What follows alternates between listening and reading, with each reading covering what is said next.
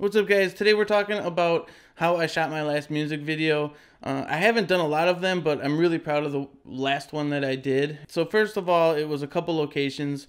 There was a bar, there was a street shot, walking shot, and a basement where it kind of all takes place. So there was two windows. One, I actually wanted the natural light coming in because the angle it was hitting at was like, it was casting a soft light because it was cloudy that day, and I needed some extra light. So then the other window that was in the back of the room, it was actually just like making it look like a crappy basement, and that's not the look we wanted to go for. We wanted to kind of key in on just the subject and have kind of a moody background. So what we did there was I actually took the newer 5-in-1, and it's got like a covering with like the reflective side and all that, and I just basically took two clamps and stuck it up in front of that window, and it worked really good to like eliminate some of that light. It bounced it back outside with one side, and then the black was to suck in any light from the inside. So then that was kind of taken care of. I had to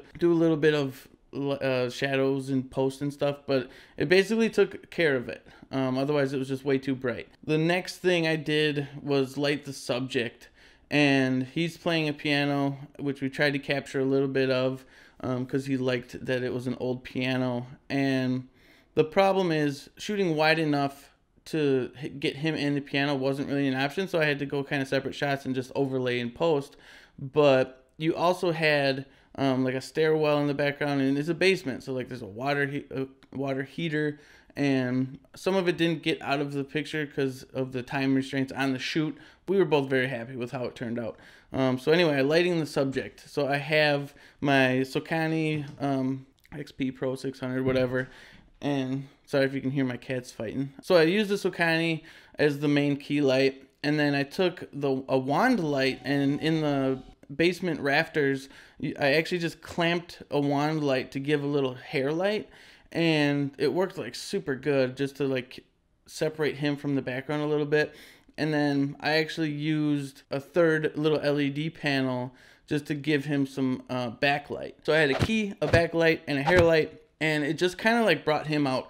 The first couple test shots I took of him didn't have those extra lights, and it made the world of difference at the end when he's like framed in light. And that would be a recommendation for anybody shooting low budget videos, music videos or whatever. Just make sure your lighting is hitting the subject and framing them however you want the look to go, really.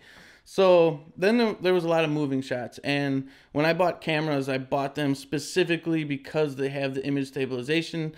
What we're on right now is the Lumix G85, and for the like price range that it is, it's like $700. You cannot get a camera that has as many features as that. It shoots 4K up to 30 frames, and then the stabilization alone though is just like totally worth it.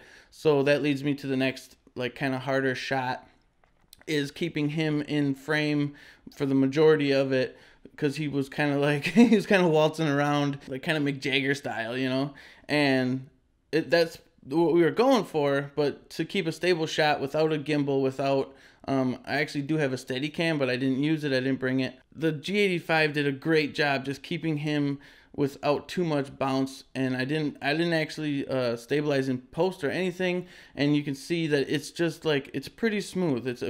I'm just walking backwards from a low angle, wide angle to get him down the street singing his song, basically. In the bar, that was a little more tricky. I needed some B-roll of the bar. I needed a couple just like setup shots.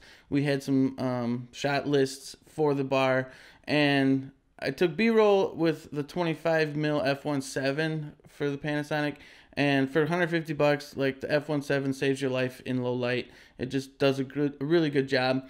And I took some close-ups, and you get that blurry separation. And then I also just took a wide shot by stepping farther back with the 25. It just turned out pretty good. Like it's believable what we set out to do in that video. Like the f1.7 on the 25mm is just like, it was a lifesaver. When I edited it, I knew there was going to be some problems. Like the basement shot was still a little too well lit, and it was just time constraints. Like, had I taken more time, I could have decreased the light a little bit, but we literally had 2 or 3 takes downstairs. I did a handheld and 2 on the tripod, and then we had to go. And I was just super excited with this project. It took a little longer to edit, just because of the storyline, and then a couple of the specific scenes he wanted in there took a little bit more. Overall, it turned out great, and I hope I can just post the whole video soon for you guys to see it. Otherwise, I'm just gonna have these little clips in there. Just I don't want to step on his toes for when he wants to release it. But it just, if you plan your shots, like the biggest key that I took away from it is him and I were very communicative before we just like went and did this video. And because we talked a lot and talked during the process, and like how is this gonna look, and I was showing him on the camera what it looked like each shot, and if he was happy with it, then we'd move on. Having that shot list or an idea of it, and communicating that between each other, that is just super important. And then it's like knowing your camera. Like, I know what my cameras can do in low light. I know what they can do in broad daylight. I know the equipment I need to bring to help them be like the best that they can be, up to my skill level anyway. And if you do that, if you set that plan, you can come out with some really nice looking things. And then everything else is just in post, like making it look a little more cinematic with a color grade. Like, that's all things you have to learn, but it's also just part of the process. And try to get in camera the best you can get. The better the in camera image is, the easier it is for you just to tweak it in post. And don't be afraid to like take the shot over again if you have the time. I gotta do it again. I think the walking shot we did it like halfway through before I was just like, no, let's try that again. Let's start over. And the second one we were both happy with. So make your customers happy, and do your best. And I'm excited because like I have a couple other music videos scheduled to be shot, and we're talking shot list like tonight literally.